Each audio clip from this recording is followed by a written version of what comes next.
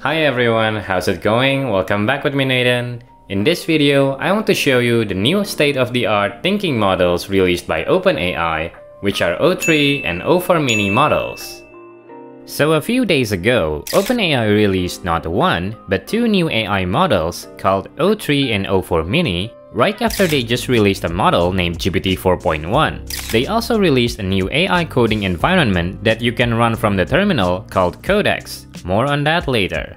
Now, the o3 and o4-Mini models are OpenAI's smartest and most capable models to date, with full access to AI tools. These models are designed to think longer and reason more deeply before responding to requests. Plus, they can autonomously use and combine all ChatGPT tools such as web browsing, running Python code, analyzing file content, both text and visual, and even generate images. These new models think with remarkable nuance, employ tools strategically, and deliver highly contextual, intelligent outputs. Beyond raw benchmark scores, their true advancement lies in the depth and quality of their reasoning.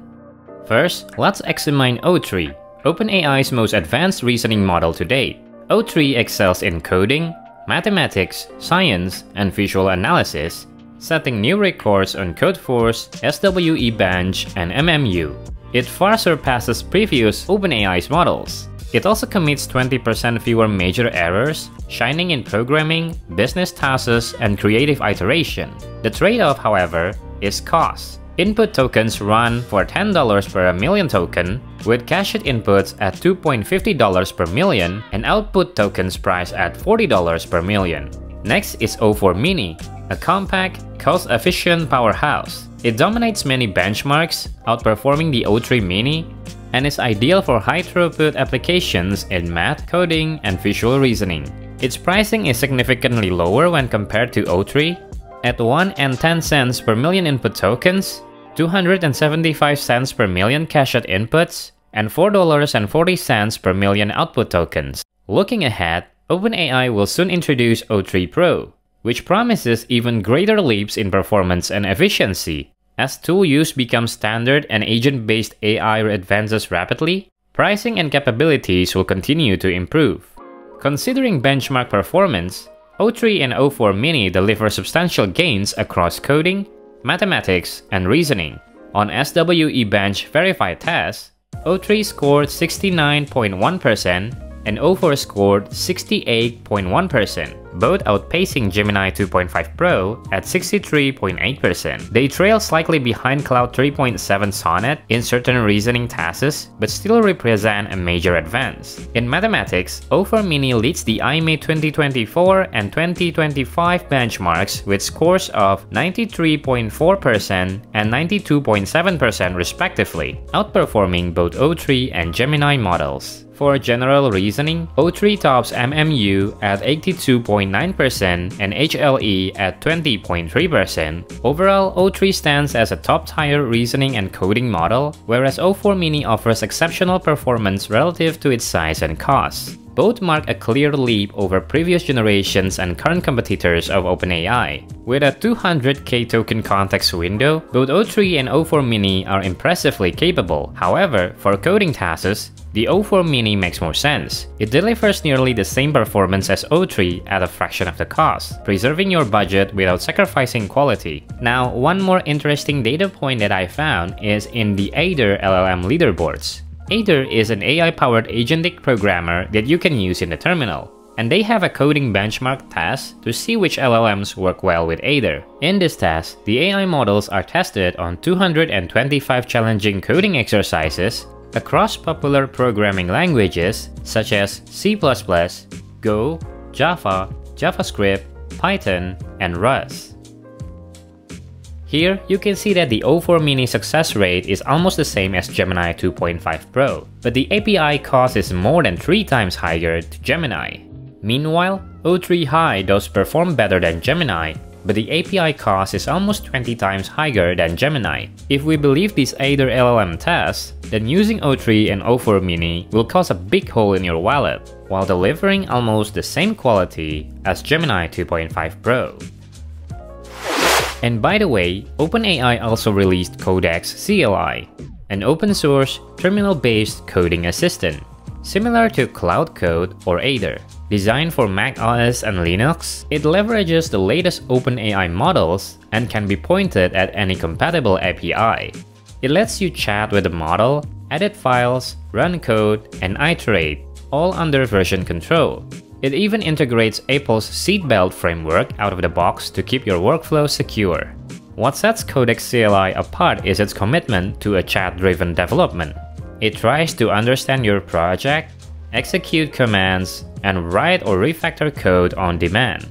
Unlike proprietary tools, its open source license means the community can adapt it, for example, to work with Gemini or other APIs. Under the hood, it's written in TypeScript, and you can install it using Node Package Manager. The app is surprisingly lightweight and offers both an interactive chat interface and an inline auto mode for hands-free operation. Once installed, you can configure custom rules or workflows to suit your projects. I haven't tested it myself yet, but given its feature set, file manipulation, version control awareness, and model flexibility, it's a promising addition to any developer's terminal toolkit. In an upcoming video, I will dive deeper into Codex to review its performance and share my first-hand impressions. So don't forget to subscribe and turn on the notification bell if that's something you want to see. Alright, now we're going to test OpenAI's latest thinking models. To put the claims to the test, we'll send a number of prompts to the model. I'm going to reuse the spreadsheet I used to evaluate GPT 4.1, but I revised and added new prompts to it. Now, if you are a free ChatGPT user like me, you will only have access to the o4-Mini model. Go to chatgpt.com and turn on the reasoning mode at the bottom, and all ChatGPT responses will be delivered by the o4-Mini model. To access O3, you need to subscribe to ChatGPT Plus plan. It might be available for free users later, but I'm certain it's going to have a lower limit. Now, if you are a developer, you can get free access to o4-Mini Hike, which is comparable to Gemini 2.5 Pro, by downloading Windsurf. Windsurf is an AI-powered code editor that you can download and use for free, with certain limits. There are rumors that OpenAI is in a negotiation to buy Windsurf, and they already have a partnership deal. As you can see here on Windsurf website, GPT 4.1 and o4-Mini are free until 28 April 2025. We're going to use Windsurf, so if you want to follow along, just go to windsurf.com and you will see a button to download the version for your operating system. In my case, it showed the Mac version. Download and install it, and then we'll move on to the next step. Once Windsurf is installed, open the app, and you will be shown the onboarding screen like this. Follow the onboarding steps and just follow the instructions. After a few settings, you will be asked to sign into an account. You can register for a free account if you haven't got one, and you will be taken to Windsurf main screen after that. So here we have what's called the Cascade window. Cascade in Windsurf is just like Copilot in VS Code. Cascade is the entire AI system that powers Windsurf agentic mode. Now that Windsurf is set, let's start testing the o4-Mini Hike. In the models option below Cascade chat box, you will see the models option here. Down here, you can see that o4-Mini Hike is listed as free for a limited time. There's also the o3 Hike model, which costs 10 times the credit. This means if you have 50 Windsurf credits, you can only use o3 Hike 5 times. It's really that expensive to run. And there's also the Gemini 2.5 Pro, which just costs 1 credit, so it's 10 times cheaper than o3 Hike. Anyway, let's start with the testing. Pick o4-Mini Hike as the model, then grab the prompt. The first task is to create an SVG of a solar system with the Sun at the center and 5 orbiting planets. Each planet orbits the Sun with different speeds. Each orbit should be a visible elliptical path. Label each planet with tags that follows its orbital path. The labels for 5 planets are Mercury, Venus, Earth, Mars, and Jupiter. Grab this prompt, and then go to Windsurf, paste the prompt, and fire away. Now o4-Mini Hike will take some time to complete, so I will pause the video and skip ahead to the result. Alright, so here's the result given by o4-Mini Hike. Here we can see that the planets orbit the Sun as requested, each with different speed. The planet names are pinned to the orbital paths, so let's now revise this a bit so that the planet labels will follow the planets as they circle the Sun instead. Go back to Windsurf, then type, the planet labels should follow the planet in the orbit. Okay, now I'll skip ahead to the result again. Alright, here we can see that the planet labels are following the planets. Very cool. Okay, so o4-Mini Hike managed to pass the first task. Let's continue with the second task. The next task is to create a simple but functional Kanban board, just like Trello, using Vue.js. If you don't know what Vue.js is, it's a library to build the front end of a web application similar to React.js. Users should be able to add columns, create tasks, drag tasks between columns, and rename or delete everything. Keep the entire app in a single JavaScript file as one component, persist the data using local storage. Again, copy this prompt, go to Windsurf. This time, let's turn on the write mode so that AI can create and edit files on its own. Pass the prompt to the chat box and fire away. I will pause the video again and skip ahead to the result. Okay, so after a while, this is what o4-Mini Hike has created. The UI is a bit off, but let's test the functionalities of the app. First, create a new column. Type the column name here, then click Add Column. Okay. Add another column. Then another. It's working, so next, let's create a task. Let's name it Explore o4-Mini Hike. Then click Add Task. Alright, now add another task. Next, edit the task. It's working. Edit the first task as well. Now drag the tasks to move them to other columns. Next, edit column name. All working, so delete a column. And then delete the task. Alright, all the functionalities are working. Honestly, this surprises me as I expected one or two functions to fail, but o4-Mini actually nailed all the requirements in the prompt, so of course this one will be a pass. Nice job, o4-Mini! Alright, the next task is to build a procedural city generator using the HTML5 Canvas API. It should draw a top-down view of a city with randomly generated elements such as streets, buildings, parks, and intersections. Include simple animations like cars moving along roads or lights turning on in buildings. The layout should regenerate with each refresh, but follow a consistent logic. Output size should be 1000 x 600 pixels. Show the output in one HTML file. Again, copy this prompt and then paste it to Windsurf.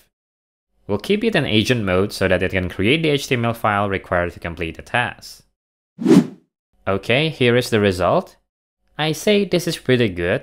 Here is the park, and here is the building with light animations, and then the cars. Building height varies, so I think this fulfilled the requirements. Now let's refresh the page to see if the objects are regenerated. Yup, all the objects are randomly generated. Very nice. Alright, so o4 also passed this task. The next task is a logical question to test the thinking power of the model. The question is, a farmer owns a fox, a chicken, and a bag of grain. He needs to cross a river using a small boat that can only carry himself and one other item at a time. If left alone, the fox will eat the chicken, and the chicken will eat the grain. What is the minimum number of crossings the farmer must make to get all three items safely across the river without any being eaten, and in what order should he move them? The answer format is number of crossings and then step-by-step move list. So let's copy the prompt, go back to Windsurf. This time we will use the chat mode as this is just a question. Pass the prompt and then fire away. Okay, so o4-Mini got the answer correct. The number of crossings is 7. First, the farmer will take the chicken because it's okay to leave the fox with the grain. Then, the farmer go back to take the fox across, then take the chicken back, get the grain across, then go back to get the chicken. Okay, so o4-Mini also passed this test. Now for the final task. Create a minimalist CSS-only painting of a sunset over mountains reflected in a lake. Use no images or SVGs, only HTML and CSS, including gradients, pseudo-elements, positioning, and shapes like circles and triangles. The painting should have a sun, mountain peaks, and the reflection in the lake. Use responsive units so the layout scales well on different screen sizes. Once again, grab the prompt, then paste it to Windsurf. Enable write mode before hitting submit, and fire away. Alright, so this is the result given by o4-Mini Hike. The CSS painting is nice. It has the sun, the lake, the mountain peaks, and the reflections in the lake. Now let's test the responsiveness. So the painting is actually responsive as well. Good job once again for o4-Mini.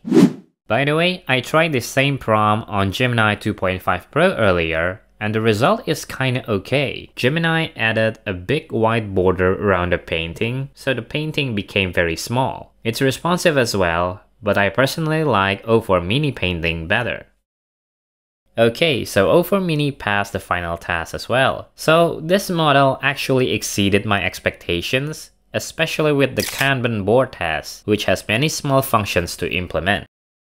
I think o4-Mini is actually very capable. From the price tag alone, it's slightly cheaper than Gemini 2.5 Pro with comparable and sometimes better result. Of course, this still doesn't count the 1 million context window that Gemini model has. So I'm pretty sure that Gemini 2.5 will beat o4-Mini in reasoning across massive amounts of information. And that brings us to the end of the video. So, what do you think about the o4-Mini Hike test? Personally, I think the model is pretty good as it can pass all the tasks I throw at it. I hope you all enjoyed today's video and get some value out of it. Let me know your thoughts or questions in the comments. I will join the conversation and reply as often as I can. If you're new to the channel, Code with Nathan is a channel dedicated to simplify complex tech topics so that you can master them easily. So make sure you subscribe if that's something you find interesting or useful. Make sure you like this video, turn on the notification bell, all the good stuff as it helps this channel to grow. With that being said, thanks again for watching until the end. I hope you have a wonderful day and I will see you in other videos. Bye bye!